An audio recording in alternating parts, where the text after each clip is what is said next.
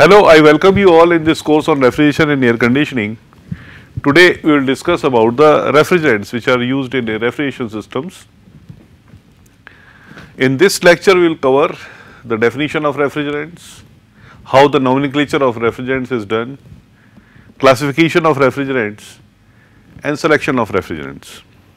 Regarding the definition of refrigerant, the refrigerant is a medium of heat transfer through phase change during the process of refrigeration with some exceptions where sensible energy transfer takes place. There are many substances which are used in refrigeration system for energy transfer process. So, mostly refrigerants are those fluids which are used in a refrigeration system and heat transfer takes place through the phase change. As you can see in a PV diagram, mostly heat transfer takes place during phase change of refrigerants, either boiling or condensation. This is pressure. So, 1, 2, 3, 4.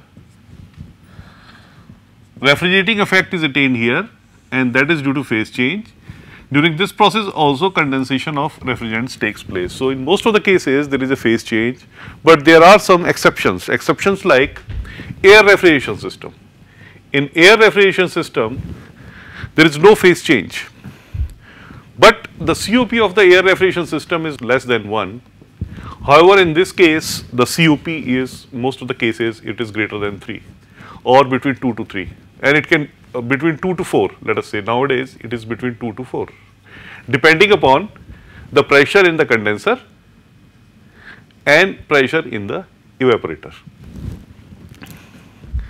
Now, refrigerants are same as blood in our body. If there is no flow of blood in our body, there is no life in the body. Similarly, if there is no flow of refrigerants in a refrigerating system, it means the refrigerating system is dead. So, they are very important constituent of any or very important part of any refrigeration system. You must have observed in my previous lectures also, we have used, while expressing the refrigerants, I have used some numbers like R134A or R22 or R407C. I have used this number alphanumeric expressions. I have used this alphanumeric expression in order to write the refrigerants. I have not written their chemical names. In fact, they are chemicals and most of are driven from hydrocarbon driven chemicals. So, in a nomenclature of a refrigerant, there are two parts, prefix and suffix, R134A, R22, R407C. In some of the books, you will find that this is written as HFC134A. This is written CHFC22. So, these refrigerants are also written like this. Now, we can classify refrigerants as prefix and suffix. Prefix of refrigerant, prefix, and another is suffix of refrigerant. Now, prefix we are using R for all refrigerants, that stands for refrigerant, or HFC or SCFC. For example, if I take chlorodifluoromethane is CHClF2. Chlorodifluoromethane has number 22, this is R22 in fact. But for prefix, it is done like this. First of all, we write C, it is carbon. Then carbon is preceded by, in order of presence of B, C and F. B for bromine,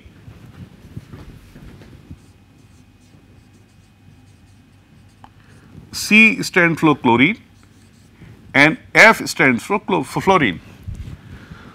So, if the composition, suppose for example this composition has chlorine and fluorine. So, so it will be like this C F, sorry,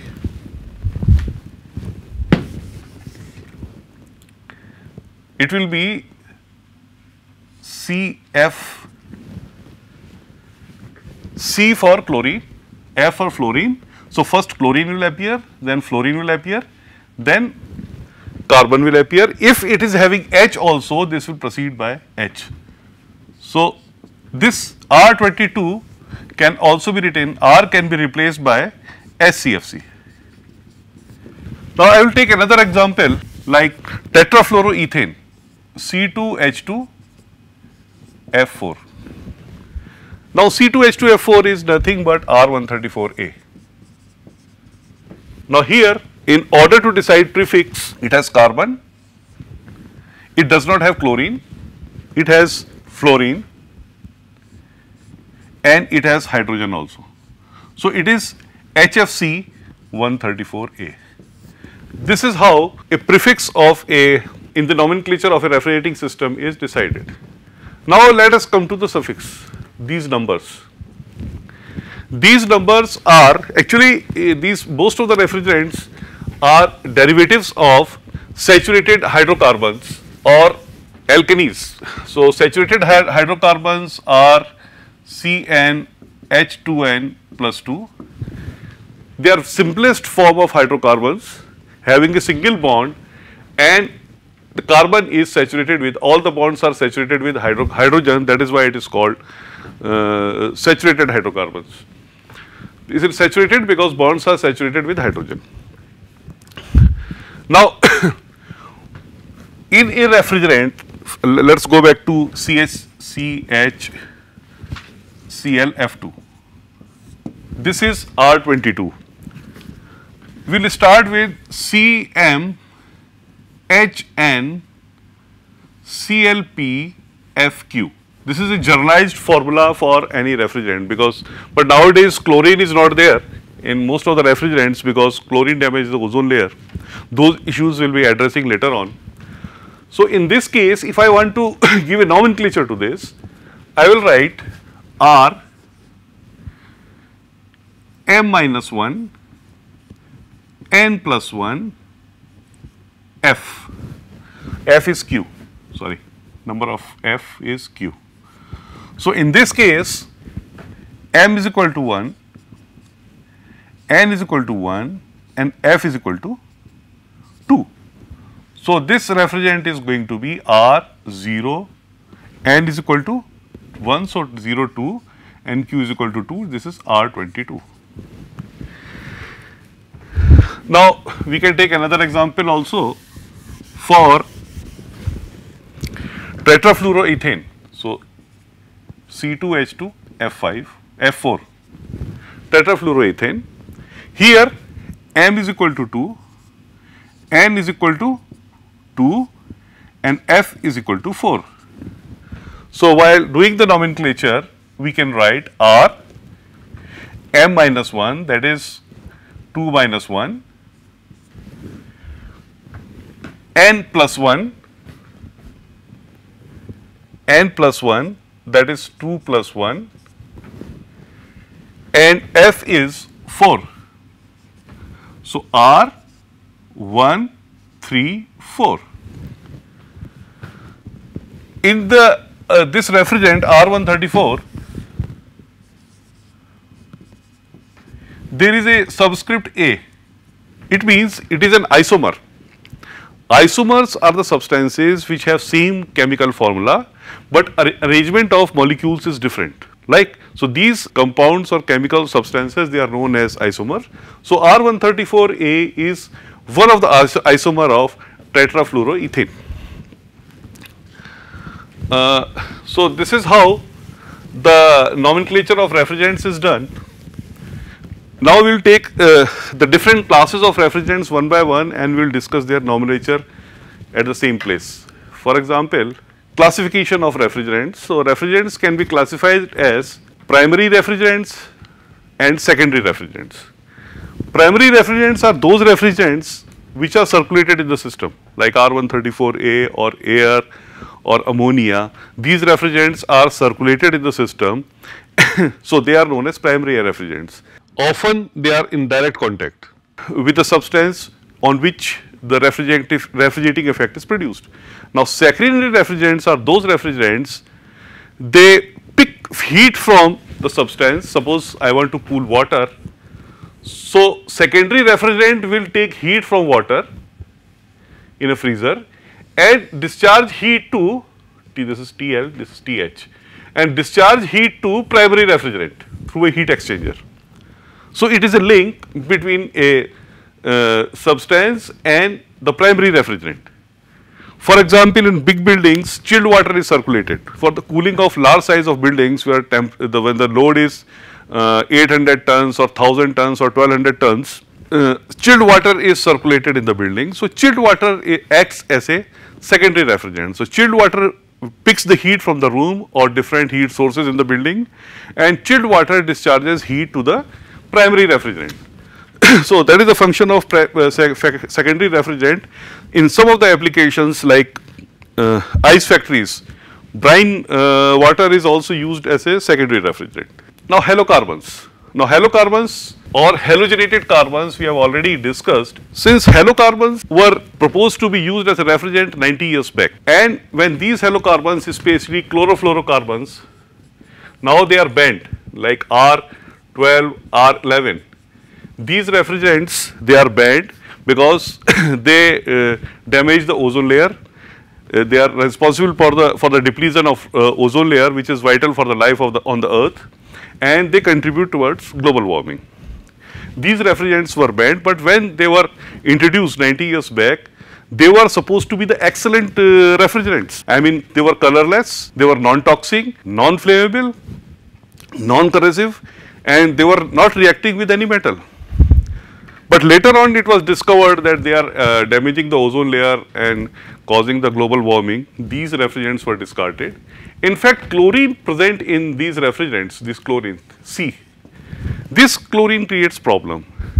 So in the ozone layer, so now we have refrigerants which are HFCs, hydrofluorocarbons. Only one refrigerant is there which has chlorine, that is CHFC. That is R22, and this refrigerant is allowed to be used up to 2020. Developing countries are given grace period of 10 years, so we can comfortably go with this up to 2030, beyond which it will not be allowed to use this refrigerant. So most of the nowadays there are consistent effort to find a refrigerant which is eco-friendly. Eco-friendly means there is no damage to the ozone layer. Ozone depletion potential is 0 and global warming potential is also 0. Now in halocarbons we are frequently used nowadays R134A. It is a ozone safe refrigerant, it has 0 ozone depletion potential, but it has global warming potential. So in due course of time this refrigerant shall also be replaced. In addition to the halocarbons, hydrocarbons can also be used as a refrigerant. Hydrocarbons like methane, ethane, C2H6, propane, C3H8, these hydrocarbons can be used as a refrigerant. The benefit of hydrocarbons is their density is very low. So small amount of charge of hydrocarbons is required in the refrigeration system, and the problem with the hydrocarbons is they are inflammable. So a lot of precautions have to be taken while using hydrocarbons as a refrigerant. Regarding the nomenclature, CH4 is written as R50. Now this is methane, ethane, ethylene. I will take ethylene. Ethylene is C2H4. This is not saturated hydrocarbon. This is not a saturated hydrocarbon, and it is written as R, this is 5, 0, because 0 is added in hydrocarbons, and C2 is 1, and because it is unsaturated, it is 1150. So R1150 is ethylene. Similarly, propylene. Propylene is C3H6. So, for propylene it is going to be, that is 70. You can do it by yourself now, 70 to 1270. 1270 is propylene and this is ethylene. So, they are all product of petroleum since they are inflammable, so their applications are limited. Now, azeotropes. Azeotropes are mixtures and they are a special type of mixtures. These mixtures have if two refrigerants, if two chemicals, what are azeotrope? First of all, I will define. If two substances which cannot be separated into components by distillation and it behaves like a pure substance having properties completely different from constituents. It means if we mix two substances, then normally if there is a mixture, then if we do distillation, then all the constituents of the mixtures will be separated out or can be separated. But in case of azeotrope, if azeotrope is formed, first of all, azeotrope has one boiling point and freezing point, one boiling point. I mean, it does not have to, boil, it has single boiling point. So, it behaves like a pure substance or pure refrigerant. And if you boil this azeotrope, the constituents will not be separated out. And azeotrope is formed, I mean, in any proportion, if you mix two substances, azeotrope will not be formed. So, there has to be certain weight by weight composition of the mixture, only then azeotropes will be formed. So, here one example of azeotrope is given 507A. In this case, you can see it is 50-50 mixture of R125 and R143A. You can see the normal boiling point of R125 is minus 48.09 degrees centigrade. Normal boiling point of R143A is 47.27 degrees centigrade. If they are mixed in 50-50 proportion, we are getting R507A and normal boiling point is minus 46.74, which is higher than these two. Logically, the boiling point should be the average of these two, but you can see boiling point is higher than these two, and 507A behaves like a pure substance. Now, zeotropic mixture. You must have seen the refrigerants like R407C. Now, any number of refrigerant starting with 4 is zeotropic. Any number starting with 5 like 507A. So, this is azeotropic, and zeotropic is the number of, it is 4 series. So, the number of the refrigerant will start with 4 and it is called 400, in fact it is called 400 series, and their number of zeotropes are shown here: 407A, 407B, 407C, 407D, E and A. Now, in the 407, the constituents are same: R32, 125, R134A. Now, R32 is difluoromethane. Now, I should explain this R32 also. R32, it is difluoromethane CH2F2. So, if you write CH2F2 for number for CH2F2, then it is going to be H is 2 plus 1, 3 and 2, R32. And similarly, R145, it is pentafluoroethane, that is C2H5, C2H5, pentafluoroethane. So, N minus 1, so it is going to be 2 minus 1, that is 1, this H plus 1, 2 and F5, R25.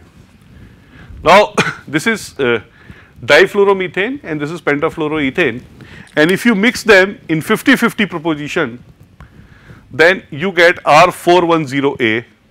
Now, R410A is seen a very potential refrigerant in the refrigeration industries, and now most of the systems which are coming in the market, especially VRF systems, they are working on 410A.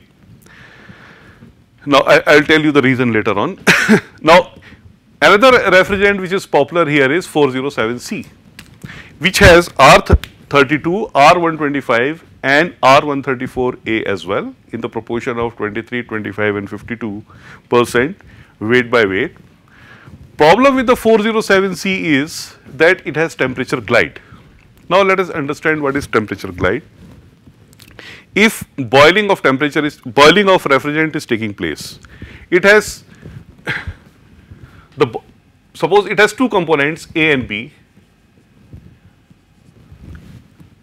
then A will start boiling at, suppose we start from the room temperature 20 degrees centigrade, A has boiling point, let us say 60 degrees centigrade, another is having 70 degrees centigrade.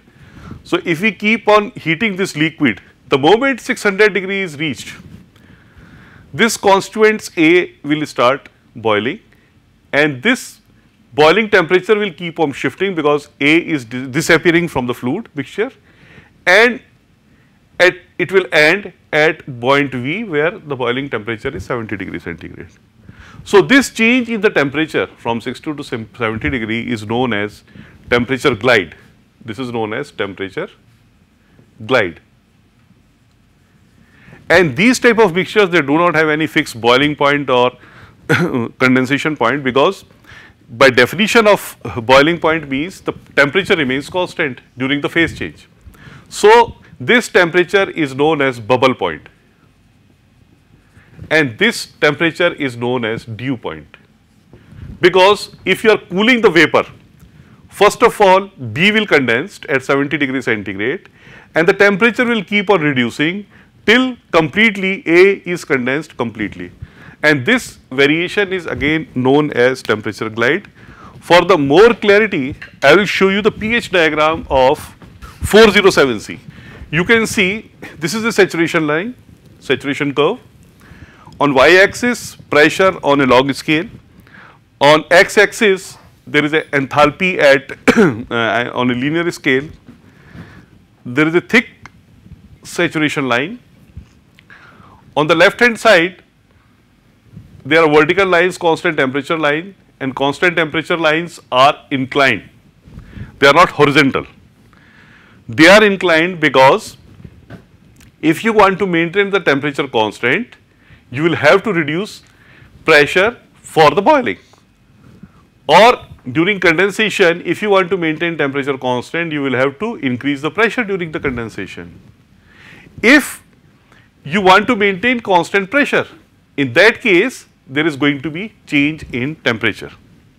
So if you want to maintain constant pressure in condenser or evaporator, there is going to be change in the pressure. Rest of the things in this chart are same as in the case of 134A.